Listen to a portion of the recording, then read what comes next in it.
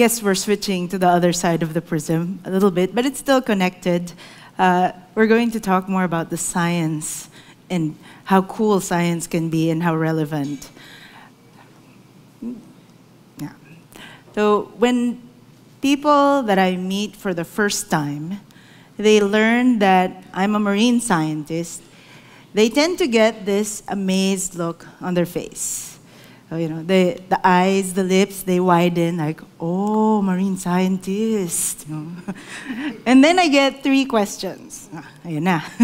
So first question is, how did you become a marine scientist? Did you grow up by the sea? A logical question. But, well, I say, actually, I grew up in a landlocked area. Muntinlupa, sa labas naman. But, I didn't know how to swim at the time. And so my mom's favorite story is how I was scared of the water when I was young, but somehow ended up being a marine scientist. I would not put my head under the water, even in a swimming pool. And it would, you know, when we would go to the ocean during company outings, we go to the beach, I wouldn't go into the water as well because I was scared of what was underneath. It was slimy, I didn't want to walk on there. So I would go into the water only if I can piggyback on someone's back. But eventually I was able to overcome my fear of the water. At first, the swimming pool. So in high school, I learned how to swim. And then it was only until college that I learned what was underneath the waters. And I was fortunate enough to take courses in college to understand this and go out actually in the field and also see for myself what was beneath the waves. But so at that time, I was then hooked already because I was just fascinated by what I saw. The second question that I get is, oh, so do you dive all the time? Cool, the dive parate, ganyan. And I'm trying to be honest. I say, actually, sometimes I dive, but because of the nature of my research, I tend to stay on the boat, and we deploy instruments and samplers in the water, and then we get the samples, take them to the lab, and oh, I do a lot of computer work. So the initial look of amazement has diminished by this point. The O in the mouth is like, And then third question comes. It usually starts out with, oh, I wanted to be a marine biologist. You know, I love whales, I love dolphins. I wanted to study sea turtles. You know. And so what do you study? And I'm like, I study plankton and red tide. Yeah. By that point, the look of amazement that was there initially, all gone, replaced by this mix of confusion and disappointment. So what those 3 questions, my answers, and the common responses that I get, they tell me that actually most people are unaware about the ocean and that there's a diversity of life. There's so many life forms that you can find within the oceans. Right? And those life forms can have a very important impact in our lives. Most of this, though, what's worse is that they're invisible to us. A bulk of what's in the ocean are the microscopic stuff that we have no clue about. So before I go on, I will have a little quiz, teacher no teacher mode. But I just want to show you something. I don't know if you can see this. Can you see this? Does anyone know what this is? Huh? Well, fish, yes. What type of fish, though? Yes, see, good. 10 points. Sardines. But before that, so what do the sardines, do you know what they eat? Huh? Can someone shout out the word? Anyone know? Oh? Plankton? Someone knows plankton. Or baka may clue na kasi, di ba? So these sardines actually eat different types of plankton. The primary producer plankton, or the phytoplankton, they're the ones that amazingly, they can harness the energy of the sun and transform that or convert that into a form that other creatures can make use of, including us. And they can be the part of the food source for sardines, although the sardines can also feed on animal plankton, your zooplankton, right? But the sardines then, they can be the prey of the bigger fish like your tuna or your marlin and your talakitok and so on. Essentially, the phytoplankton is at the base, the foundation of the food web, without which we won't be enjoying the favorite, fishes that we would like to grill and so on. And there are thousands of different types of plankton. So many types of plankton all over the sea, and they play many different roles within the ocean and on a global scale. Right? They are part of the cycling of material for your carbon, your nitrogen, and your oxygen. So here, let's just pause for a second and try to just breathe. Inhale. Exhale. One more time. Inhale. Exhale again.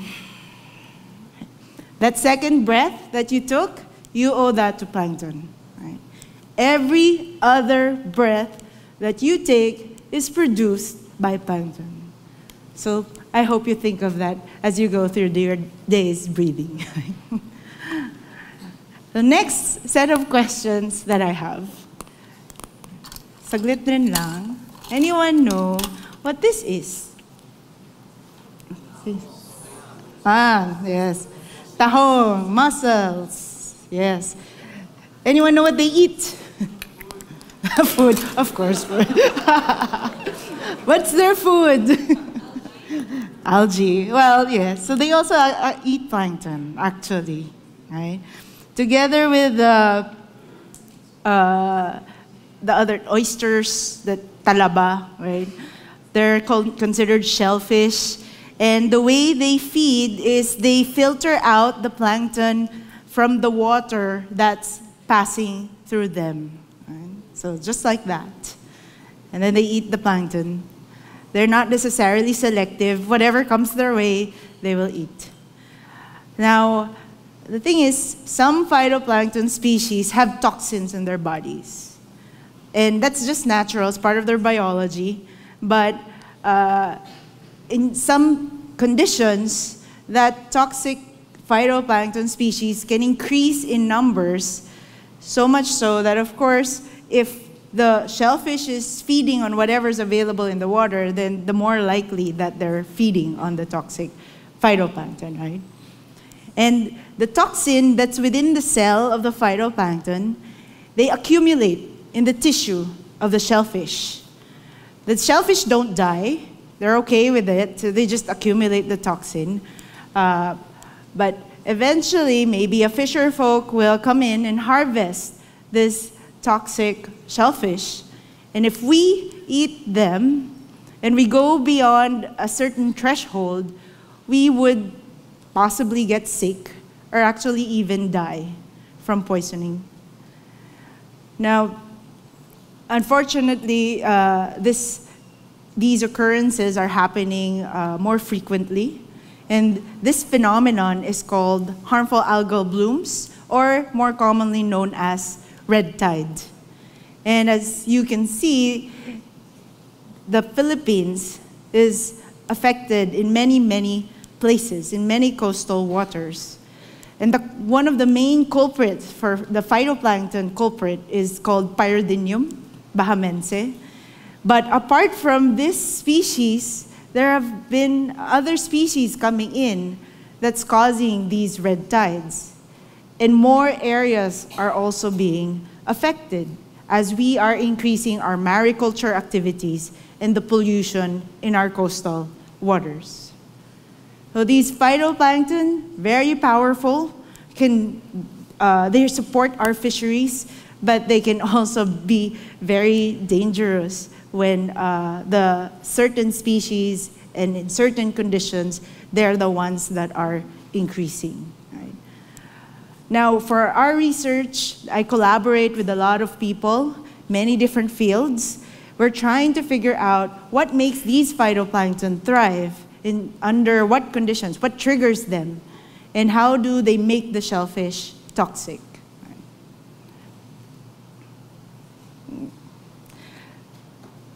So how do we make something that's invisible, this invisible world we're trying to study, visible? Of course, we have to capture them, right? Now we have all sorts of instruments to get the plankton. We use the plankton nets with very small mesh sizes to get the tiny organisms. Sometimes we use modified bottles, so we get the whole water column depth. Right? Also, we get the samples out and then we bring them to the lab. And typically, we look at them under the microscope, of course, to see which species are present and in what numbers. Of course, it's also important to know what the environment is where these organisms are. So that's where we deploy a lot of sensors, instruments, to know the temperature of the water, how salty it is, oxygen, nutrients, and even how fast the water is and where they're going. Sometimes we also use satellite data. So here we get indicators for the phytoplankton using their pigment, chlorophyll, through satellite data. And then at other times, when we need to have more detail about certain problems in red tide or other research topics, we set up laboratory experiments. In this case, we're trying to look at the interaction of the plankton with the shellfish in these controlled conditions. Right? And then part of the way we study this system is actually tied to my high school days. In my second year high school, I became interested in computer programming. I'm geeky, sorry. Or I shouldn't apologize for that, really. But during the time, we had a group work where we needed to code a computer game. And this was a time before the internet or smartphones or apps. And I used a fossil language called Pascal. I doubt anyone here knows that. And in the operating system, MS-DOS. I don't know kung may nakagamit pa yun dito. But I was just amazed at how you can type in words and characters in the keyboard, and then magically out came your computer game that thankfully it worked so we could play it. Okay? And that interest of mine carried on even up to almost college. I was considering computer science as a career, apart from biology and environmental science. So fast forward to the present, and the reality that you don't need to be boxed into specific fields or narrow methods. So I married computer programming with ecology to come up with computer simulations that help us comprehend what's happening to the phytoplankton and the sardines. So in these models, we try to integrate everything, the physics, the chemistry, even the geology, to the biology of the phytoplankton, and also, of course, the shellfish itself with the toxin that we can consume. And we come up with dynamic models like this for Sorsogon Bay, where we're able to track what's happening to the phytoplankton, the toxic phytoplankton at different stages, like including their cyst or seed stage, as well as the mussels that they're causing to be toxic. We've also done something similar for sardines in Mindanao. We've put together the biology of the sardines with the ocean physics and also information on how we're harvesting the sardines and where, to come up with models that will help us to know where the sardines are going, how they're growing, depending on their food, the plankton, in different areas in northern Mindanao. Right? So the further development of these tools, I think that this is what we hope to use. We hope to use our science so that we are able to sustain our fisheries and also the health of our oceans. Right? And for us, generally it's relatively easy to pinpoint some of the resources that the ocean provides us. Your Spanish-style sardines, or your baked tahong, grilled tuna belly, or shrimp tempura.